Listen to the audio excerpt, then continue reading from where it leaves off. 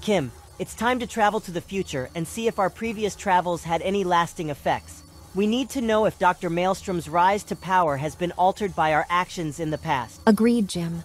Our past journeys may have influenced the timeline, but we must see if the future is safe. Dr. Maelstrom has been meddling with the past.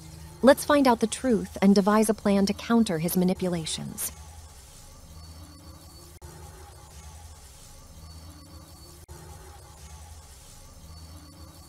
Look around. This future is unlike anything we've seen before. It's a blend of advanced technology and oppressive control. I can't help but feel that Dr. Maelstrom has exploited our time travels to establish his dominance. The evidence is right in front of us. The whole planet is under his command, and the people live in fear. We have to gather information, Jim. The once vibrant streets now bear the mark of his oppressive regime.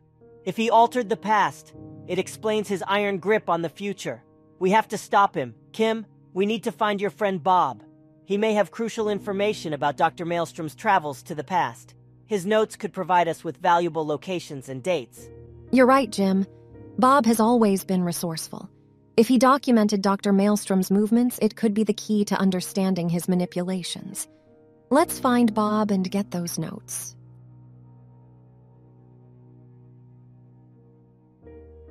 Jim, Kim, good to see you. I've been keeping track of Dr. Maelstrom's activities. These notes contain locations and dates of his time travels. I've witnessed firsthand the changes he's made to history.